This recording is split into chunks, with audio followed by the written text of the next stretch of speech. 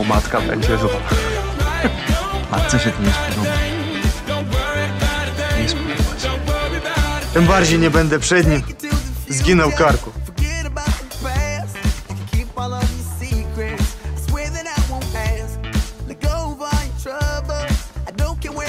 Pozwól mi. Stój, bo pierwszy zginiesz. Dobrem zwyciężaj. Ale ja wiem lepiej, co dla ciebie dobre. Nie chrzci się w budzie. Zostań tu.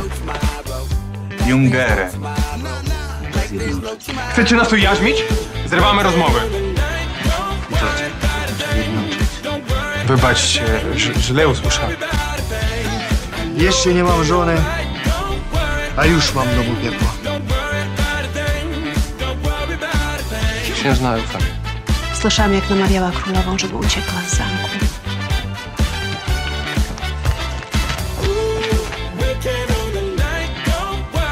Panowie nam sprzyjają.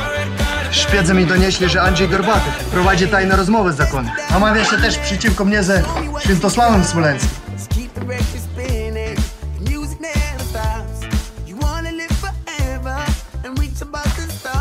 Nie pójdę, nie wymagaj tego ode mnie. A gdybym się zgodził na ślub z córką księcia Dymitra? A zgodzisz się? Nie, ale nie możesz karać Marii za moje wybory.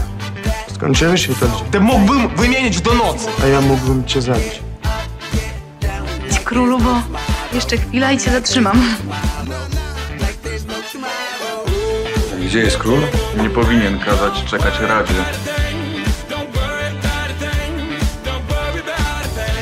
O twojej urodzie, złotym sercu i mądrości mówią nie tylko na malusz. O tobie książę za to nigdzie nie mówią dobrze. Co myślisz? Bardzo ładnie.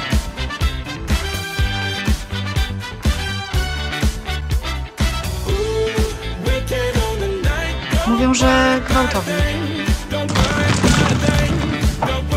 Nie wolno jabłek wnosić na zamek! Przeciwnie. Pozwalał się oglądać w pełnej krasie.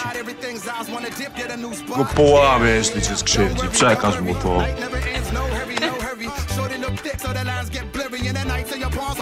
Kogo zamierzasz posłać z listem? Martwisz się, że spytka? Jest ci bezpiecznie.